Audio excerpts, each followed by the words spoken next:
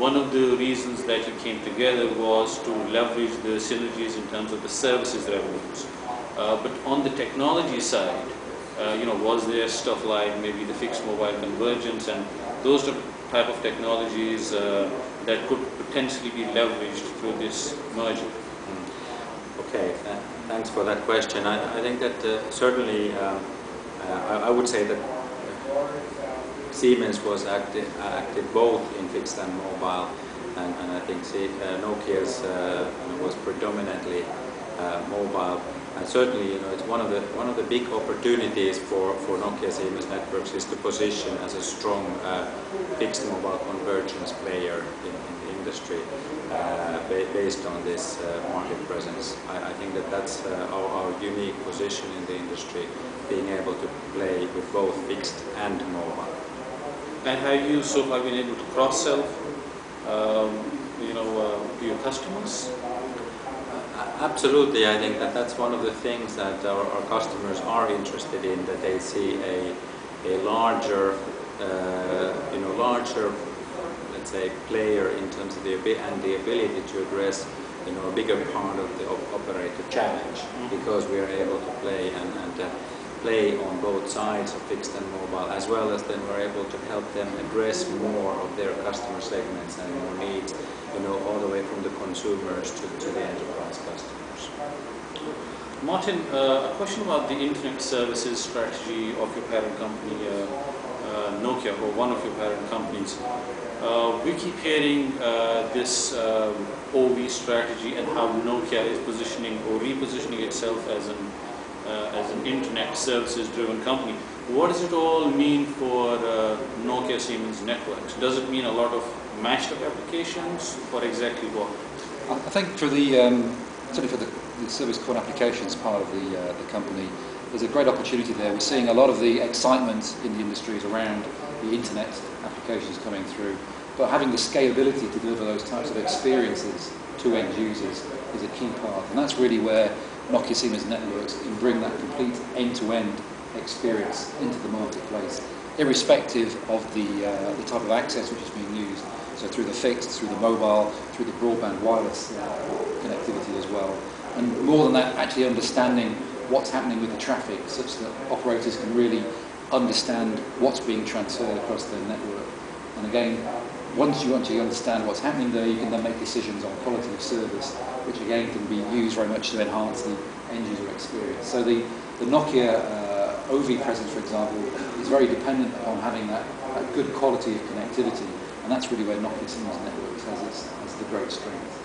And if you apply that directly to the voice applications, to the telco applications such as voice, are we looking at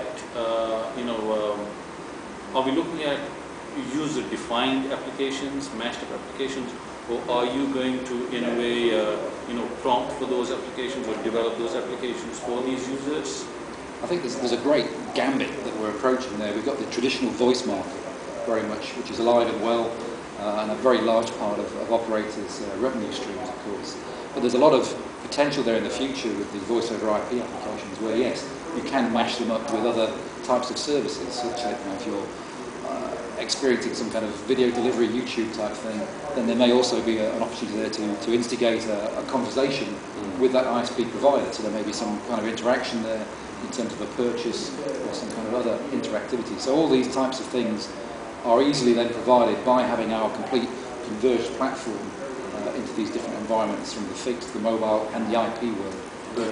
Maybe I can add. I mean, we see also that this kind of business opportunity is kind of going into a mode where our consulting and our systems integration capability plays a very, very important role, because our job in the end is basically to help make our customers, the operators, succeed in the market. So it really depends on what is their strategy in terms of what is the offering that they want to bring to their customers, be it voice applications, be it different operator-driven applications like short messaging or multimedia messaging, and then working with partners such as Nokia, OV, and some of the other internet players that are out there. And obviously these services that we're talking about here, majority of the revenue is going to be generated, I mean from a carrier's perspective, majority of the revenue is going to be generated by such services plus the content and all the portal kind of services. So the infrastructure that they leverage presently to generate majority of the revenues, the scenario is going to change substantially. And you know, to this end, a lot of the majority of the large vendors have now shifted focus towards the services side as well. What is Nokia Siemens strategy in the managed services area, and are these services going to remain confined mainly to maintenance? Okay. When I'm active in the sales, you know, with the customers, you know, when we try to give them choice, and choice means also in terms of choice in terms of how they buy from us. So we have naturally, you know, we have been able to deliver networks to our customers, you know, for you know, decades, but we see that there is a trend now as well that where the operators are looking at their own business model and they're looking what they want to focus on, and there is clearly a trend that some of the operators are willing to kind of pass the responsibility of managing the network and the operations, you know, to the vendor who's, you know, I think best equipped in terms of managing the technology and the various complexities and the processes there. And this has clearly been an active trend in the market, and which we have kind of decided to play an active role. Okay. Just a couple more questions. You're obviously either number one or number two. Perhaps this is a question for you, Martin. You're either number one or number two in most of the geographic regions. But looking at North America, the biggest telecom market for now, Nokia Siemens is ranked number 6. What plans do you have, you know, in the pipeline to fix that? We've got a number of initiatives now within North America to really start to readdress the market. We've had some difficulties in the past there, but now we're rebuilding very much. The landscape is changing in North America. There's potentially consolidation still going on within the operator space there, but we do have a very strong place, for example, in the cable market itself. You have Cablevision, I guess. Right? Yes, Cablevision is one of your main customers there. So we can build from these different areas as well. It's not just coming from the mobile operator space. We can build from these other spaces towards this kind of converged service delivery.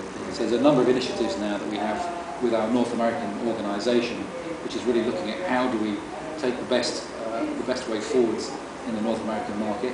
And some of the kind of types of technology we're talking about, obviously we've been talking about earlier in terms of looking at the IP multimedia subsystem, moving from the fixed domain, embracing then the mobile domain as well. So lots of opportunities there, we think. And also with the change in the landscape there with the WiMAX licenses coming through as well. Again, it gives us another entry point there to start to secure some new markets. And also commitment to long-term evolution as a radio technology, another one. So I would say that North American customers have received Nokia Siemens networks very, very well, and I think we are active with all the major carriers there. And while you draft these competitive strategies, I mean, you also have guys like Huawei, NCT coming up with China, and aggressively competing in, you know, all sorts of markets.